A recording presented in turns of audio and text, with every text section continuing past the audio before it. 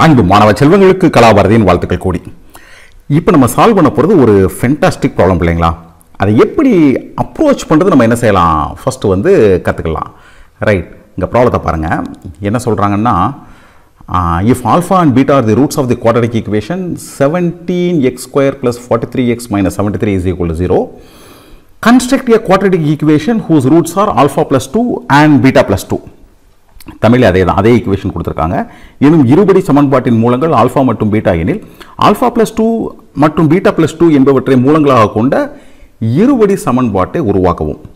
So என்னென்ன விஷயங்கள் போது நம்ம ஸ்ட்ரைக் ஆகணும் அப்படின்னு நான் சொல்கிறேன். இப்போ அவங்க என்ன கொடுத்துருக்காங்கன்னா, ரெண்டு ரூட் கொடுத்துருக்காங்க இல்லைங்களா. என்ன கொடுத்துருக்காங்க, ஒன்று வந்து ஆல்ஃபா ப்ளஸ் 2, இன்னொன்று வந்து பீட்டா ப்ளஸ் 2. இதை நம்ம என்ன வச்சுக்கலாம், இதை வந்து ஆல்ஃபா 1 வச்சுக்கலாம், இதை வந்து பீட்டா 1 வச்சுக்கலாம். ஸோ இப்போ இந்த ரூட்ஸை வச்சு குவாட்ரடிக் ஈக்குவேஷன் எழுத முடியும். எப்படி எழுதுறது, ரொம்ப சிம்பிள். இது வந்து குவாட்ரடிக் ஈக்குவேஷன் தானே, இருபடி சமன்பாடு தானே. ஸோ எப்படி எழுதலாம் கேட்டிங்கன்னா, x² minus sum of the roots into x plus product of the root is equal to 0. இவ்வளோதான் விஷயம்.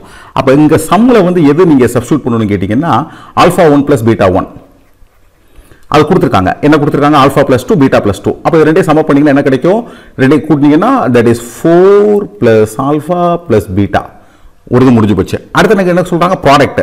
ப்ராடக்ட்னா என்ன அர்த்தம், alpha 1 beta 1. This means alpha plus 2 into beta plus 2.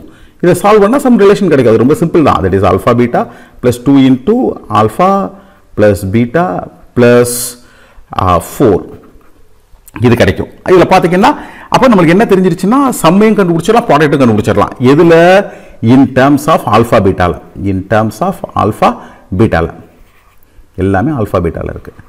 இந்த ஆல்ஃபா பீட்டா எங்கேருந்து கண்டுபிடிக்கலாம், இந்த ஈக்குவேஷன் கண்டுபிடிச்சிடலாம். என்ன ஈக்குவேஷன் கொடுத்துருக்காங்க பாருங்க, 17x² + 43x - 73 is equal to 0. இப்போ நீங்கள் சிம்பிளாக ஸ்டாண்டர்ட் ஃபார்மில் மாற்றிடலாம். மாற்றினா என்ன எப்படி கிடைக்கும்னா, x² + 43 divided by 17x minus 73 divided by 70 is equal to 0.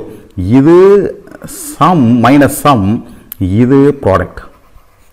சரிங்களா. அதாவது இது வந்து ஆல்ஃபா ப்ளஸ் பீட்டா அதனுடைய மைனஸ், இது ஆல்ஃபா பீட்டா. ஸோ இந்த வேல்யூ நம்ம கண்டுபிடிச்சிடலாம்.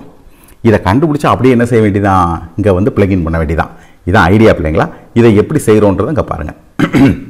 இங்கே நான் என்ன பண்ணியிருக்கேன் பாருங்கள், ஈக்குவேஷன் எடுத்துக்கிட்டேன், அதை ஸ்டாண்டர்ட் ஃபார்மில் எழுதிட்டேன். சரிங்களா. இதில் இருந்து நான் எதாவது டெரைவ் பண்ணுறேன், ஆல்ஃபா ப்ளஸ் பீட்டாவையும் ஆல்ஃபா பீட்டாவையும் டெரைவ் பண்ணுறேன்.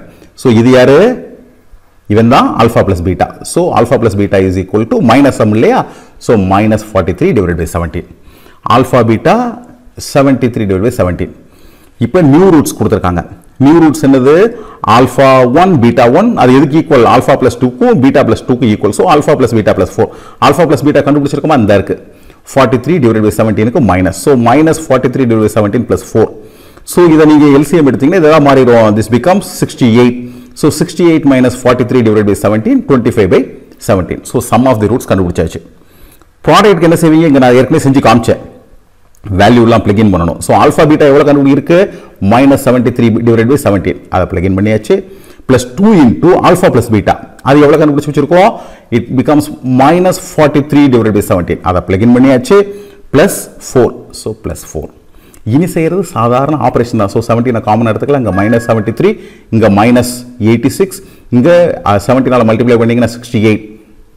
ஸோ 86 இங்கே மைனஸில் இருக்குது. ஸோ 86ல 68 நீங்கள் சப்ட்ராக்ட் பண்ணிங்கன்னா you will get minus 18. So minus 18. So minus 18 minus 73 minus 91 divided by 17. So நம்ம சம்மும் கண்டுபிடிச்சிட்டோம், ப்ராடக்ட்டும் கண்டுபிடிச்சிட்டோம். ஸோ நியூ ஈக்குவேஷன் என்னது, இதுதான் new equation. x² minus sum of x plus product. So some கண்டுபிடிச்சி வச்சிருக்கோமா, கண்டுபிடிச்சி வச்சிருக்கோம் 25/17. அப்படியே என்ன செய்ய வேண்டியதான், நம்ம பிளக்இன் பண்ண வேண்டியதான். Plus product. ப்ராடக்ட் எவ்வளோ கண்டுபிடிச்சிருக்கோம், மைனஸ் 91 divided by 17. மைனஸ் 91 பிள்ளைங்களா divided by 17. ஸோ ஈக்குவேஷன் பார்த்தீங்கன்னா கீழே 17 இருக்குது. ஸோ எல்லாத்தையும் கம்ப்ளீட்டாக 17 மல்டிப்ளை பண்ணிங்கன்னா உங்களுக்கு நியூ ஈக்குவேஷன் கிடச்சிரும். 17x² - 25x - 91 is equal to 0. என்ன கஷ்டம் இருக்குது, எந்த கஷ்டமும் இல்லை. சந்தேகம் இருந்ததுன்னா சாருக்கு என்ன செய்யுங்க, கமெண்ட் பாக்ஸில் தெரியப்படுத்துங்க பிள்ளைகளா. சரியா?